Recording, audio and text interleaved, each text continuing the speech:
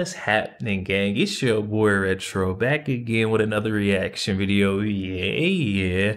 Today we got another huge update. I know you guys can probably already tell it is going down just by that title alone. Definitely don't want to see this one as we're witnessing Kamala Harris humiliating herself for the nation to see once more in her latest sit-down interview, which absolutely went off the rails as Kamala Harris ducked and dodged all policy questions. I'm excited to get into it, guys. We're not straight into it. Just make sure you guys hit that like button, hit that subscribe button. Before we even get into it, you guys, hit that like button, also hit that subscribe button for your boy.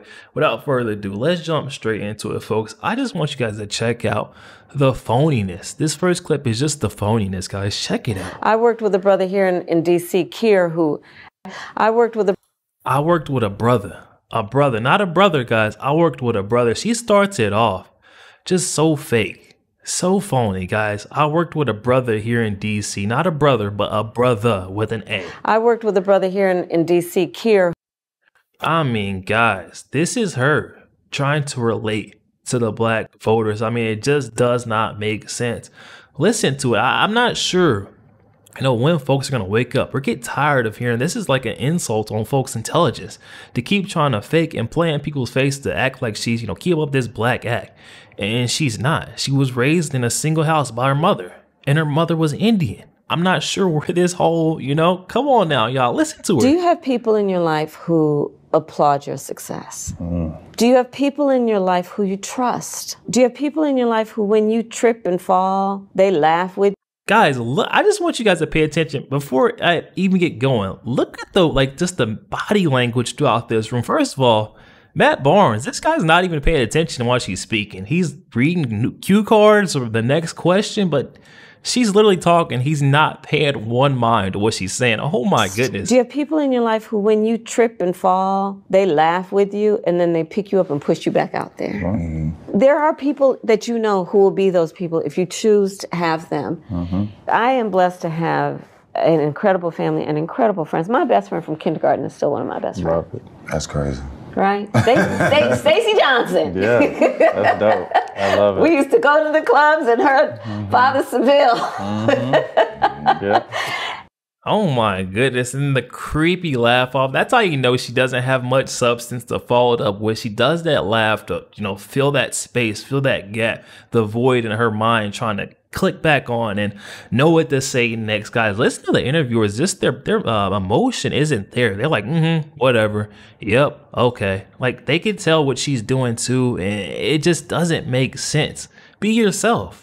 I think she would get a lot more, you know, support if she was just genuine about who she truly is, but it must really be that bad. I mean, I just want to show you guys, listen to how the interviewers just, they have no care at all about what she's saying. Like, listen to them. Yeah, that's dope. I love it. We used to go to the clubs and her Father Seville. Yep. And so I think that's part of it, right? Because you do need the support to deal with it. And especially, I mean, people who are active on social media, it's hard out there. It's tough. And you have to find things. Like, I love to cook. Do you have... Oh my goodness, then she brings up, it's hard out there. It's hard out there because of your last 3.5, almost 4-year term where you guys sat and done nothing but let this country rot, guys.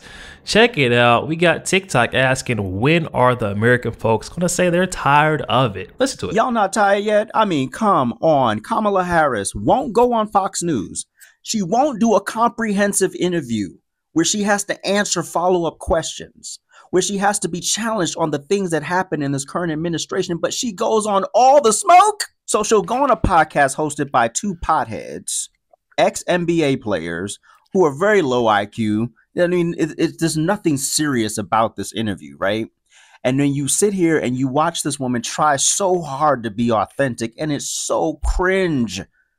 Sis, I've never seen somebody go so far out of their way to prove their blackness while still not proving it. Exactly. You made this about your identity. We never did. That's the point that I want to bring up, where she tries to play that victim card, tries to slap it back on Donald Trump. Like, I can't believe he would dare to question who I am, you know, my identity, when she was the one who brought this up, you know, her roots and start bringing race into everything that was done in order to appeal, try to get the black vote. We didn't bring it up. You did. That's a great point he brings up. You made it about your identity. So then when people start to dig, then you're going to blame the people. You came up with the stuff that you came up with and shared it with the people. You were the first Indian everything until all of a sudden now you're a black woman. Get on with it. But that's not neither here nor there. So she has talked to all the smoke. She has talked to Luke Campbell from 2 Live Crew. You remember what was that? Hey, are you ready? Band in the U.S. Remember, just nasty rapper, right? One of the most degenerate rappers from my childhood. But you go talk to him. You go to the Breakfast Club. You do softball interviews with CNN, MSNBC, right? You do softball interviews with a local Philadelphia affiliate, but you won't bring your behind into an environment where you are actually going to be challenged. How do I trust you as a leader? How can I trust a leader that won't go into a contested environment for the interview? But you want me to trust you with the nuclear codes. You want me to trust you with conversations with world leaders. You want me to trust you with our economy, the border, and all the other issues that are going on in this country that were exacerbated by you and Biden. But I'm supposed to just shut up and vote for you because my skin's brown and your skin is allegedly brown. That's not how that works, Sway. Yep. How you going to say you for the people, but you ain't talking to all the people? You know who talks to all the people? Donald Trump. Donald Trump goes into contested environments. He went to the Libertarian National Convention. He went to the National Association of Black Journalists. And the craziest part about Donald Trump going to the NABJ, Kamala Harris didn't even go to the NABJ. So she's not only avoiding hostile media, she's also avoiding friendly media, friendly journalists too. So, I mean, right there is proving our point. Donald Trump, he will go anywhere, sit down with anyone, answer the tough questions. And if he can't answer tough questions, he'll address it as best as possible. I don't see this guy ducking and dodging any media, any type of media. I'm just saying it. Went to the Libertarian National Convention.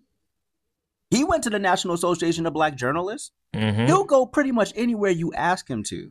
He went to Detroit, and a lot of black folks didn't show up, but he still showed up. Showing and proving and talking about it are two different things. So why don't you come over to Fox News and let Harris Faulkner interview you? She did a great interview with Trump. She challenged Trump. She pissed off some of Trump's base with her interview. But that's her job. That's her assignment as a journalist, not to be Trump's fan, but to get down to the real. Exactly. And that's why I'm going to hold some of these journalists, these media personnel, just their feet to the fire on this, saying they haven't been doing their due diligence. They haven't been doing their obligation of, true media. It's their job to make sure they ask the questions that the people want to know and also follow up on it, not be asking Kamala Harris about her favorite recipe or, how she cooks greens. I mean, we don't care about that. We want to know her policies, her positions, how she's going to make America a better place for American citizens, and right now it's just not there. And I want you guys to check this clip out right here. This is Matt Barnes, and I'm going to preface this whole clip with Matt Barnes is 44. He graduated high school in 2008.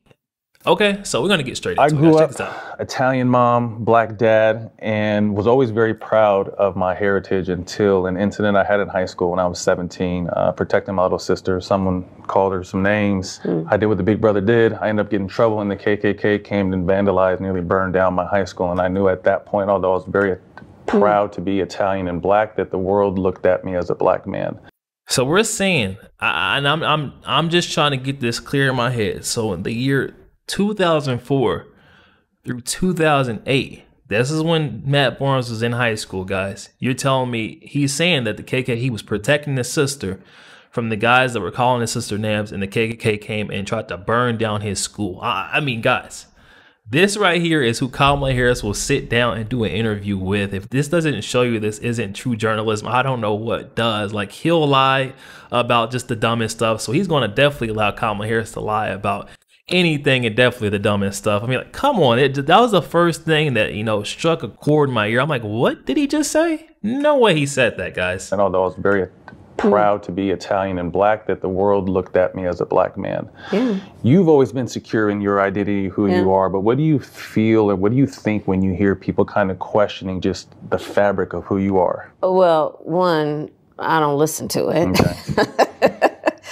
I'm really clear about who I am, and if anybody else is not, they need to go through their own level of therapy. That's not my issue. Their issues, right? My mother was very clear. She was raising two black girls to be My mother was very clear. She was raising 2 black girls. Your mother was an Indian. Your dad was supposed to have been what, a Jamaican, I want to say. That's still not black in my book. But Kamala Harris is over here just pointing out, underlining her lies. And she doesn't want us to address it. I mean, right there, she's saying her mom raised her. She's been saying it time in, time out. She's pointed out, guys, that she's phony as it gets. Therapy, that's not my issue. Issue, right. My mother was very clear. She was raising 2 black girls to be 2 proud black women. And that was never, it was never a question. You know, it's funny because over the years, journalists, some, not most, will want to talk about it. And I say, okay, if you want to have this conversation, I'm prepared to have it, but sit down and get comfortable for a few hours.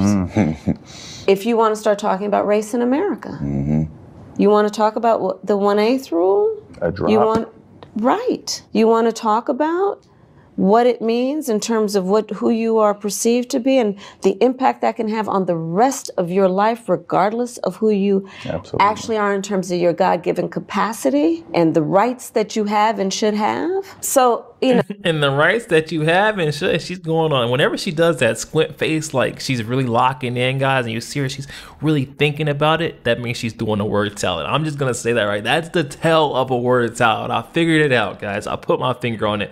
As soon as she locks in with the scrunched eyebrow and she's kind of squinting like she's trying to see something behind her, that's it right there. Look at her. She's doing it. Look, guys. Talk about what, the 1/8 rule? A drop. You want, right. You want to talk about what it means in terms of who you are perceived to be and the impact that can have on the rest of your life, regardless of who you actually are in terms of your God-given capacity and the rights that you have and should have. So, you know, I don't mess with that. I think that's other people trying to figure some stuff out that and they got some issues. They got to deal with it. Oh my goodness, folks. I think I finally figured it out. When Kamala Harris does the word salad, she does the great think. Like she's thinking so hard about it.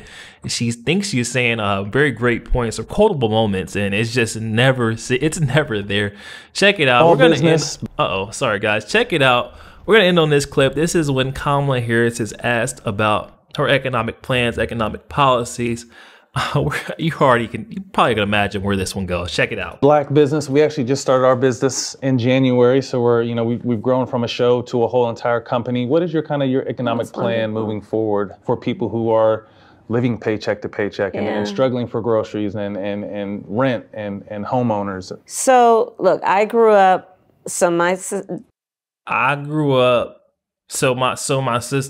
My sister and I were raised by my mother, a single mother. I know you guys could probably tell the rest word for word. I mean, it's the same old, and they say the same old tired playbook. But we hear her keep running this same speech, running this song. I mean, like, we're tired of hearing it at this point, Kamala. We get it. We get it. Rent and homeowners. So look, I grew up. So my sister and I were raised by our mother. We lived for a long time in an apartment on top of a child care center. That child care center was actually owned by a woman who lived 2 doors down from us, Mrs. Shelton, who was, by all of our accounts and feelings, our second mother. She helped raise us. And so she was a small business owner. So I'll start with the small business, and congratulations on what you guys have done. I, from a child, knew who our small business owners are, right? I mean, you're business leaders, but you're also civic leaders. You take seriously your voice and how you can mentor, how you can grow, right? Communities and the sense of communities. I love our small businesses. And so a lot of my work in terms of building and growing the economy has focused on small businesses. And my vision overall is we need to build an opportunity economy in which we increase opportunity for all, including small business owners. So a lot of my work, even in the... How, Kamala, how? Stop with this whole opportunity economy thing. Like, how are you going to provide this for the American people? It just doesn't make sense how she keeps being allowed to get up there and say this. blurt that out, but not back it up with the how. What are you going to do for the people? And don't say you're going to copy or, take Donald Trump's plans. I want to hear what you can do. What are your plans? Let's hear it. The Senate was about increasing access to capital through our small businesses and in particular through our community banks. So I've been responsible for billions of dollars more now going into our community banks because they're in the community and then they know who's in the community and where the talent is and who's doing good in the community, what the community wants. And so part of my plan as president is to give small businesses, startups, a tax deduction of $50,000 to start up. Because right now the tax deduction is $5,000. Can't do nothing with that. That's exactly right. And there's a reason why you can't do nothing with that. It is because Kamala Harris, Bidenomics, I'm going to say Kamalanomics, because she was definitely a big contributing factor with Joe Biden. Now that we're getting word that she had equal power, equal position to, make decisions within the Biden administration. This is coming out the horse's mouth. Joe Biden is saying it himself. We can hold her accountable for, the current position that we're finding ourselves in. So I'll say shame on her for trying to push us there to say 5,000 enough. You need 50,000 in this economy. It's because of you. Oh my goodness. Right now the tax deduction is $5,000. Can't do nothing with that. That's exactly right. And see, the thing we know is that most of our small business, our entrepreneurs who want to start a small business, got a great idea, have incredible work ethic, but they weren't handed a bunch of money on a silver tray. Right. And they just need to get their foot in the door. So there is that. There is what I need to do and what we need to do around making housing and rent more affordable. Part of the problem there is we have a housing supply shortage. My plan includes giving tax incentives for home builders to build 3 million more homes by the end of my first term to increase supply to bring down cost and to increase home ownership, a $25,000 down payment assistance to first-time home buyers. Because again, people just need to get their foot in the door. They'll grind after that. Right? That's exactly right. They'll grind after that. That's exactly right. And we know home ownership, especially for the community, that's the fastest, most effective, and most sure ways to build intergenerational wealth. It's then when your child says, I want to go to an HBCU or some other college, and you say, well, honey, you don't have to take out a student loan. I'm going to take some equity out of the house. Or your child says, I want to start up a small business, and you can say, let me take some equity and help you. First, what is that business? Let me make sure it's not no plan. Well, but you know what I'm saying. No, I get what you're saying. You have something to pull from. Productive, right? You have something where it's about intergenerational wealth. Because see, here's how I feel about the economy and the economy I want to grow. We have, for over the last 4 years, reduced Black unemployment to the lowest it has been in decades. Okay, that is an accomplishment. However, I believe, need to measure our success not just only about everybody's working, but can you build wealth? Can you start? Right, and you can't do that underneath your administration. I'm gonna end it there, guys. Kamala Harris, she can go on and on and on about a whole lot of nothing. As you can see, this was the All the Smoke podcast. Definitely go check it out if you guys want to see the full thing. But I will just say the same exact thing. You can see on, I'm not really sure this gentleman's name on the left, but his face says it all. He's about tired of hearing it too. And this is almost, he could be the face for the American people, where they're just, absolutely fed up, tired of the lies, the gaslighting, trying to paint that picture to say, I can do this, I can do that. Day one, I'll do this. I'm going to run this opportunity economy. She's campaigning, running on a new way forward when she's still in Joe Biden's campaign policy. It just doesn't make sense to me how people are able to still support that. I will say most folks, the majority, are just like we see right here, this gentleman on the left, where they're just fed up. But there are some people out there that still want to say that Kamala Harris is going to be the first Black woman president. And I just hope I can somehow, get through to some of these folks, wake them up by putting out content just like this. We're seeing that, she is ducking and dodging, even when she's with friendly or hostile media. It doesn't matter who you are.